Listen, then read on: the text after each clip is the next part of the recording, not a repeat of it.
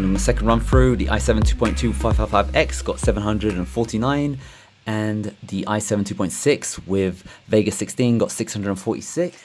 Hey guys, in this video I'm going to be showing you as many benchmarks as I can. It's not going to be like the last video where I talk too much. I'm just going to show you in depth all the tests I kind of ran, all that kind of stuff. I will point out a few findings I've noticed, and that is, yeah, they have updated the cooling system, and I haven't gone into the internals, but externally, if you look at the fans, they now ramp up to 6,050 RPMs, whereas the older ones, they went up to 5,950. So that's an extra 100 RPMs. So that's why you might be getting higher scores on Cinebench and all that kind of stuff. Secondly, when you hit the GPU and CPU 100% at the same time, they start to contend with each other on the amount of power that's being delivered. So on the Mojave, they've now stopped the battery drain when the charger's plugged in. Previously, it would eat into the charge coming out of the power adapter and the internal battery, whereas now you just get everything from the charge point. So they start to fight each other on who can get the most amount of power to drive their beastly machines, and they've got better thermals at the cost of obviously louder fan noise. And it is considerably loud, because on this one I couldn't hear the fans ramping out because this one was going so loud. So that is pretty interesting, but there is performance again to be made. So you'll see that it does handle playing 3D faster. Some things about for your video editors out there, I did some better tests with pure effects focused rendering. So if you're trying to play back footage which uses that new denoising plugin in Final Cut Pro in better quality, you will have to render out both clips. So same thing on 555X and the same thing on the Vega 16. On the 555X, I can get away with 2 film grain clips in better quality without it having any sluggishness on the timeline, whereas on the Vega 16 I can now have 3. So there's an improvement there, and also the rendering times are quicker at a certain cost. So for example, the Vega 16, it rendered out the clip between 30 to 40% faster when I had up to 2 film grain effects applied. However, when I went up to 4 film grain effects, it was only a 10% delta. So if you have a little bit of effects, you will be getting a big performance boost from the Vega graphics cards. However, if you overload it and have too many effects, it will start to fight each other and the difference will become more balanced. All right, I'm gonna just chuck in all the benchmarks I've done now for your critique. Let me know what you think. And some news, a lot of the comments in the last video, a lot of people are saying that they weren't happy with their 560Xs and they just took it to Apple, and Apple gave them a refund with no questions asked. So maybe Apple's got a new policy now, because when I talked to them they said no. So if you are having regrets on your 560X, yeah, you can give them a shot. Apple Store seem to have changed their policy, so give that a shot. Check the comments below in the previous video for support and advice on how to get that done. Me personally, I'm still a bit undecided. I do like that these machines are now beasts. They're proper beast modes. The fans are going crazy like the proper Alienware laptops. But, you know, I don't like fan noise, so I might just consider just keeping what I currently have, and in future maybe I'll just get an eGPU if I need the rendering performance, or an Xbox One X, PS4 Pro, that kind of stuff. All right, peace, arrivederci, enjoy the show. Bye. This guy's gonna be the end of Worlds test. We're gonna be hitting up an advanced 3D application over here, using up all of that GPU, and I'm gonna hit run at the same time. 1, 2, 3, let's go. So the fans have ramped up here to 4,000, and the fans here are currently 3,000. 4,500, 4,200, 5,000 over here, 4,600. This one's finished at 796, and this guy's finished at 727, which is weird. So we'll run it again one more time. 1, 2, 3, let's go. I'll show you how our CPU and GPU are fighting against each other. So over here, we've got the Radeon's using currently 40, and this Radeon's using 30. And the second run through, the i7 2.2 555X got 749, And the i7 2.6 with Vega 16 got 646. Let's do a third run through. 1, 2, 3, let's go. Fans, this guy's going 5,900 and this guy's going 5,975. 5,875. 6,025. So this guy's fans are just ramping up slightly more than this guy's. And let's see, Intel Power Gadget. We can see that this guy's using 35 watts on the CPU and this guy's using 23 watts on the CPU. And the GPU, we can see this guy's still using 40 watts on the GPU and this guy is only using 30 watts. So I think the extra 10 watts is being pumped into the CPU because this guy's going 30 and this guy's on 20 on the CPU. So the Vega 16 is currently starving the GPU, making it run slower than this guy, even though this guy has a weaker CPU. So this guy's about to finish the third run and you can see that this guy's finished 778 and this guy, he's lagging behind a little bit. Let's see, he's got 624. Friends, make sure you elevate your Mac like this and put it a bit far away from you because it's gonna get noisy. Yowzers. Now just some quick tips. If you are doing some benchmarking at home, make sure you go into preferences and set your screen update resolution to the maximum 1. And if you're using iStat, make sure your update frequency is very slow. That will mean that you get the most performance in the applications and less performance will go into these monitoring tools and you'll get better results from it. All right, over to the performance tests. Let's do some benchmarking. All right, this application is called Maya, which is, in case you don't know, Arabic for water. So on the left is the Vega 16 and on the right the 555X. And, you know, it's for a 40,000 vert model, it's hard to distinguish. I think the Vega one's actually rendering it slightly faster, but it's hard to tell. So what I've got here is I'm going to load up a much bigger model. All right, so we got a nice little Michael Jackson robot. And as you can see, or maybe you can't see, maybe it's hard to tell, but the left one is much smoother than the right. Although, you know, it's still usable, but yeah, much smoother on the right. Look at that, And this one. And lighting, actually, the lights are on this one, but for this one, this is actually an animation. It's cool. It turns into a car because it's a transformer. So let's hit play at the same time. 1, 2, 3, go. And they seem, yep, the left is definitely faster. It's rendering the frames much quicker. Well, when I say much, slightly quicker. But you could see there was a big difference in playback. You can see this one's just jumping through the frames very smoothly. Yeah, so it is definitely smoother on the left with the Vega, but it's not super smooth. But, you know, whatever. If you up the verts, this guy's 350,000 verts. So if you're looking into the range of 1 million, 2 million, had a complicated 3D scene, you're going to be asking for trouble. 3, 2, 1. We got 68,000 versus 49,000. We got the highest, it shot up to 7 for a moment. And this guy shot up to 14 for a moment. So that's where the cookie crumbled on one of those tasks. It did a really good job. Let's see how it does with an external monitor now. It's actually running faster with an external monitor plugged in. Is that right? 68, it shot up to 71. I don't understand these guys.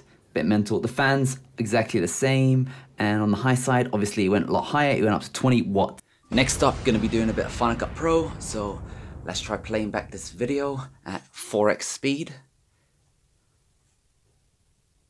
And oh, that's a bit interesting. So I'm just gonna be playing back this segment here.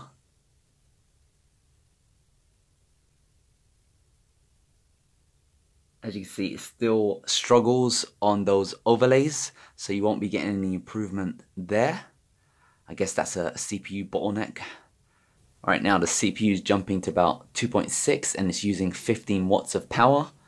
And the fans are still at 2000. We'll see if that changes in a bit.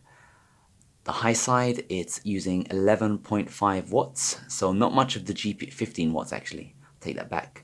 but not that much usage of the GPU in Final Cut when it comes to just playing back media. So I don't think we're going to get that much of an improvement over here. As you see, it's getting a bit skipping frames there. And this is, by the way, a multicam shoot. So there is multiple cameras happening over here. And generally the fans seem to be okay. So it's still not using that much power. I guess the next thing I want to do is I want to do a render. Now normally Final Cut, it has background rendering turned on by default, and that kills your CPU. It makes everything run a bit slow. So what I tend to do is always render when I feel like it. So I'm going to render out this section, show you how long it takes, and more importantly, show you if it affects the rendering or the CPU. Right now the fans are kicking in. It's going around 3,800 RPM at 74 degrees Celsius, the CPU. I think it's primarily the fans are coming in because of the GPU's wattage usage. That's because the CPU isn't actually going that hard. It's only going about 2.3 gigahertz and it's only using around 10 watts. So it's not that bad. Whereas the GPU is the one that's using 26 watts over here and the fans are hitting 4,000 right now. All right, we've hit 100%. The fans are at 4,850 and you can see the GPU was just bashing it out between 15 up to 30 watts at the most and just going up and down, a lot of spikes there. Let's see how it does on the 555X. You can tell this is my current one because I've covered up the camera and make sure it's all deleted. Wait till the fans calm down. And second time round it's finished at 4,700. And is that it? 10 seconds? Alright, let's do some Yanati. 3, 2, 1, go! See how fast they launch. It's kind of fun. They're pretty much working exactly the same. This guy's using a bit more CPU. Yeah, it's 22. Oh, no, it's about the same. Who am I kidding? Going about the same speed. These computers are about the same. That's what they're called, about the same. This one's slightly higher. Look at that, 92. That doesn't make sense. You know what I'm going to do?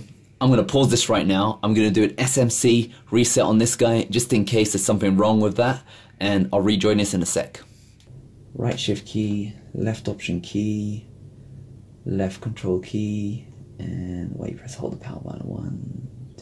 1, 2, 3, 4, 5, 6. 1, 2, 3. I have no idea what I'm doing. Alright, let's start this up.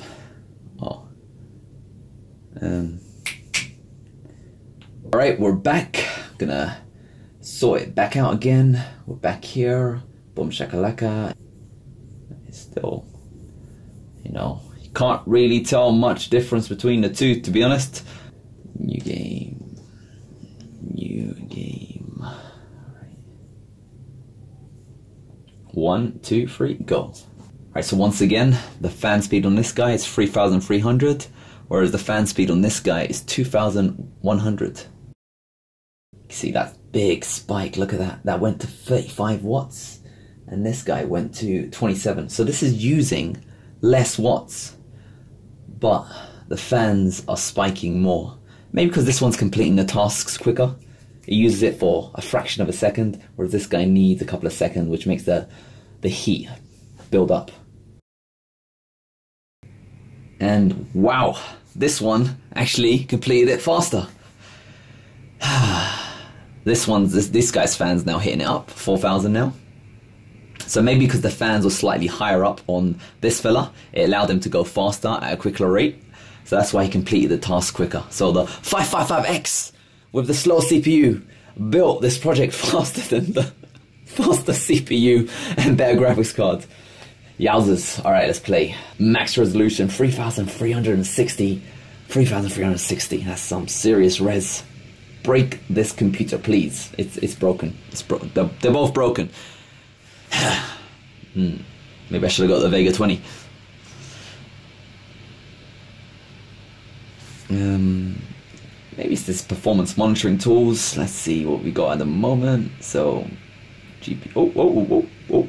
Made with Unity. There you go. I feel this one's a lot more sluggish. Let's see. Yeah. Oh, yeah. The one on the right is definitely faster. Definitely faster. And over here we got 4,000, and over here you got 4,500. So the better graphics does come at a cost. Now let's jump into our GPU performance monitor and let's see what the peaks were. So over here on the right, this one was jumping all the way up to 45 watts. Damn it, that's high. That's really high. And this guy was jumping just to 30 watts. So the 555X is limited to 30 watts, whereas this guy went all the way to 45. Yowzers. Yowzers indeed. Because that wattage is going to eat up into your CPU. But for, I guess, applications like this, it's worthwhile. You can balance it. But again, it came at a cost of fan noise. Even though this guy's fans were kicking up a bit prematurely. So that's enough Unity. Let's get in some gear, real gaming. Alright, I've now put it on this big ultra-wide display because I want it to run a bit slower, basically. Yeah, so this is now 30 frames a second. Well, aren't we cheeky? Alright then. Whoa, yowzaz. Yup. Okay, this is now 35 frames a second. 26 frames a second. Oh, she's much slower. Oh wow, why is it so slow? It's really slow. That's weird, isn't it? Oh, it's really bad. Alright, I'm putting on low settings and let's see if that does anything. That's faster. Oh, okay, that's fast. That's nice. That's better.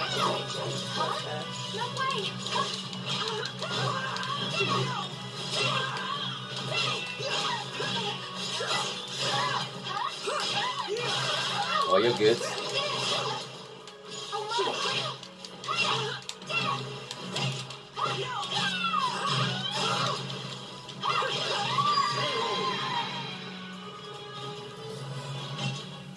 Victory goes to the last one standing.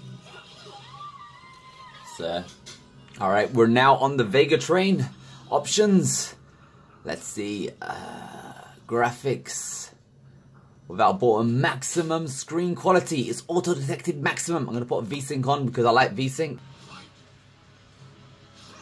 Alright, 38 frames a second, 37 frames a second. No, it's still a bit slow. I think this game's got problems.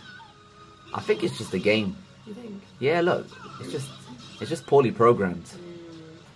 You know what, I'll try high. That's much better. It feels a bit slow. But the graphics are better. Oh, the graphics are awesome, but it feels slow. 45 frames a second, 30. No, it's still slow, look. Let's see when they fight. Oh no, that's nice. No, that's good. Maybe this... Oh, wow. No, it's fine. It's working well. It's not 60, it's 47, 48.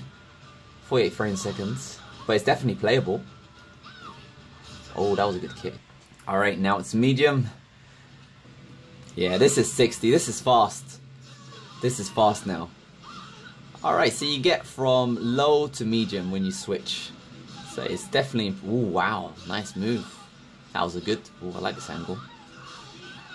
Babe, you're missing out on this angle. You gotta watch. That's enough. Let's get back to some work. Macos work. Alright, now it's the dreaded battery life test. Let's do it one by one. Maximum brightness. And let's start with YouTube and some gaming on YouTube. And this is a 40-minute video, so I shall make it 2x the speed.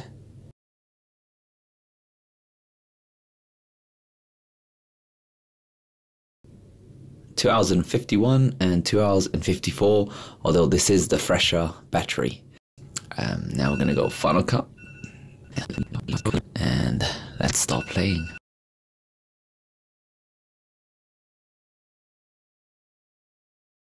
Alright, what's interesting here is the battery life estimate on Vega is now 2 hours and 17 minutes, whereas on the 555X, it's 2 hours and 27 minutes. You know what? Take my money, Apple! Take it! I'm out!